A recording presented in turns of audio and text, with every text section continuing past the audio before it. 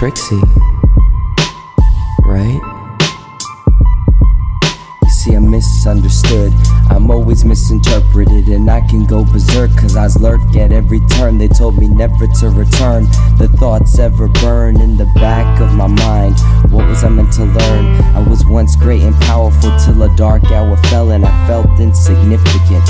Isn't that terrific? Am I just another magician showed up by the gifted? Though the attitude is lifted, how far have I drifted into this forest? I could care more or less cause I acted more or less, but nevertheless I'm filled with distress, and it's any pony's guess how long I can suppress all of these regrets that continue to depress every crevice of my mind as I reassess those times when I see the silhouettes of those haunting memories, like taunting melodies of laughing enemies, and it's pushing my own sanity. As Trixie continued to recall everything that had happened to her, it began to drive her insane. Not insane, but it rose anger in her. She couldn't take it anymore. And that's when she began to plot revenge. But was that really the right option for her? Is that what she wanted? Or is that what they all expect of her?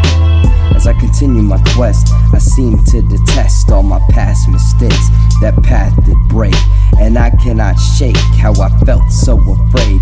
It was to my dismay how it all replays. When I think these days, it's a highlight reel. In my mind I feel so upstaged and displaced. All this rage when I faced a bruised and battered ego that I can't replace, and this horrid distaste from what had begun as some harmless fun has me on the run like the moon from the sun. I have room to improve, it's sooner than I knew. Said they love and tolerate, but all I got was hate.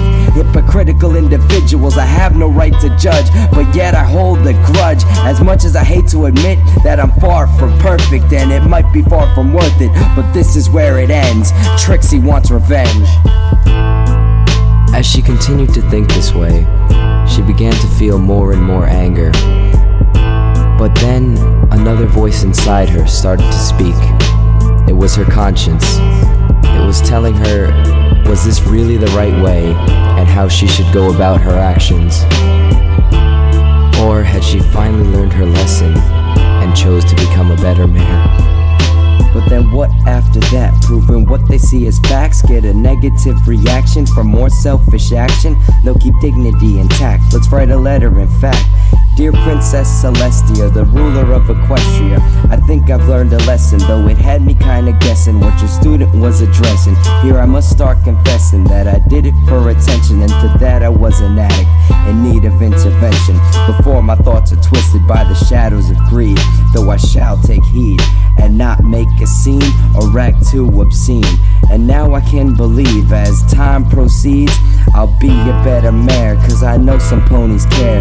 And though this story has been kinda tragic, as for the spotlight, I'm no longer an addict, not running around clueless, frazzled and frantic. So thanks for teaching me that friendship is magic.